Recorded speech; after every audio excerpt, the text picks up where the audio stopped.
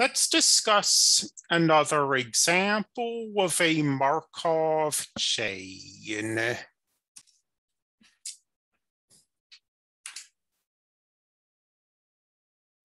This will be the SIR model. Let's actually put a question mark by this.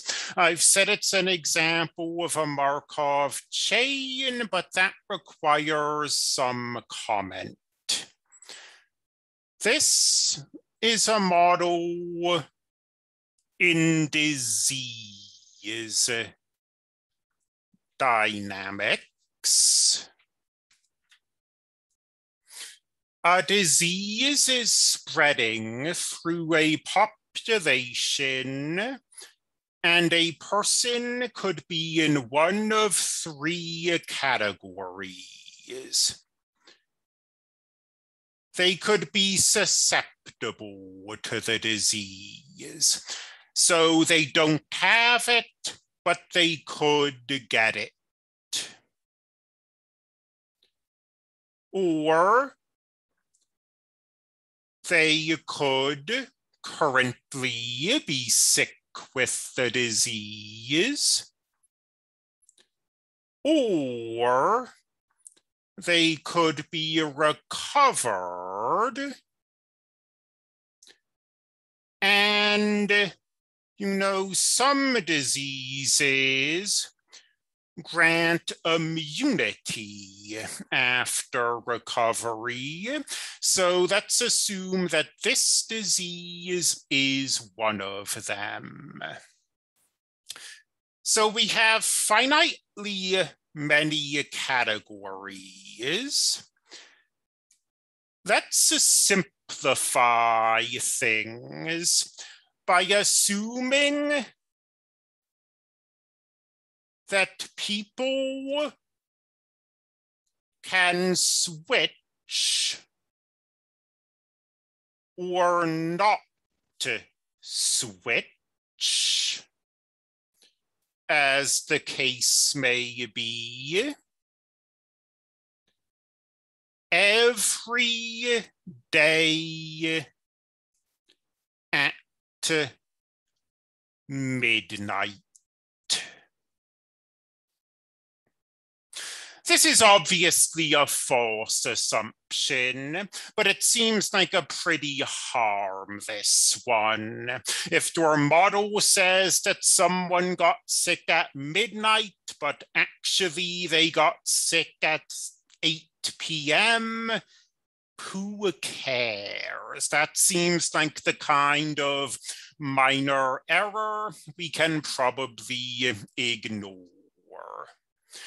And just so we're entirely clear about how this model works, people who are susceptible could stay susceptible if they don't catch the disease, or they could catch the disease and become infected. People who are sick could stay sick, or they could recover. People who recover stay recovered.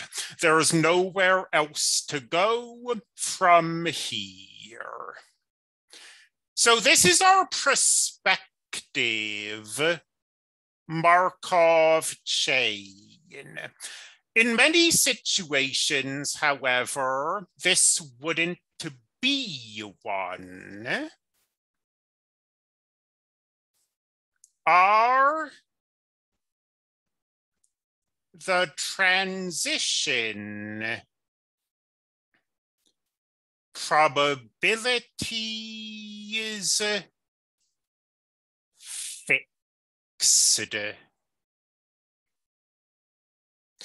That's the big question. If the answer is no, this isn't a Markov chain. And in many cases, the answer is going to be no. Like, consider the current epidemic. Consider the COVID epidemic. When COVID first came to America, there weren't any cases in Chadron at all. There was nobody who could infect me with COVID, so my probability of transitioning from susceptible to infected was 0. The disease spread, and that changed. Chadron started seeing cases of COVID. Suddenly, I was interacting with infected people, and my probability of going from susceptible to infected was no longer 0. In other words, my transition probability changed. That means that Markov chains are not an appropriate tool for studying the COVID epidemic. There are times, however, where the Markov chain is an appropriate tool.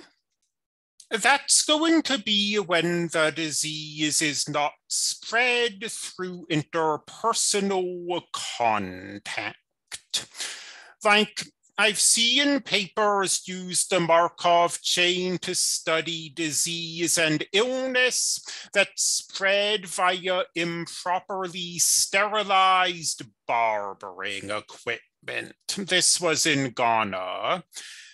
And you can think of the transition probabilities there as being fixed. I mean, if I go to a barber once a month or whatever, we can think that I have a constant probability of being nicked, and that probability isn't changing over time. So there are situations where it is appropriate to study the SIR model using Markov chains. Those of you who have taken differential equations with me, or who will take differential equations with me, will see more of the SIR model studied using the tools of that class.